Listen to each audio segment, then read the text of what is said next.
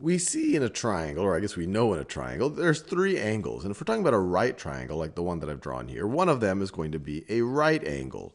And so we have two other angles to deal with. And what I want to explore in this video is the relationship between the sine of one of these angles and the cosine of the other, the cosine of one of these angles and the sine of the other.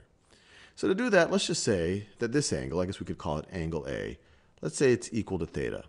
If this is equal to theta, if its measure is equal to theta degrees, say, what is the measure of angle B going to be?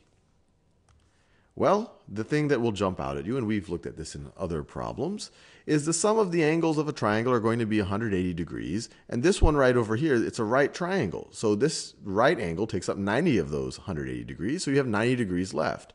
So these two are going to have to add up to 90 degrees. This one, angle A and angle B, are going to be complements of each other. They're going to be complementary. Or another way of thinking about it is B could be written as 90 minus theta. If you add theta to 90 minus theta, you're going to get, or theta to 90 degrees minus theta, you're going to get 90 degrees. Now, why is this interesting? Well, let's think about what the sine of theta is equal to. Sine is opposite over hypotenuse. The opposite side is BC. So this is going to be the length of BC over the hypotenuse. The hypotenuse is side AB. So the length of BC over the length of AB. Now, what is that ratio if we were to look at this angle right over here? Well, for angle B, BC is the adjacent side, and AB is the hypotenuse. From angle B's perspective, this is the adjacent over the hypotenuse. Now, what trig ratio is adjacent over hypotenuse? Well, that's cosine. So, ka-toa. Let me write that down. Sine doesn't hurt. Sine is opposite over hypotenuse. We see that right over there. Cosine is adjacent over hypotenuse. Ka. And toa, tangent, is opposite over adjacent.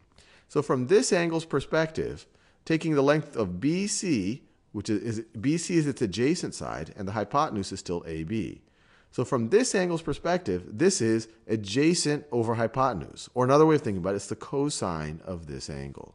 So that's going to be equal to the cosine of 90 degrees minus theta. That's a pretty neat relationship. The sine of an angle is equal to the cosine of its complement.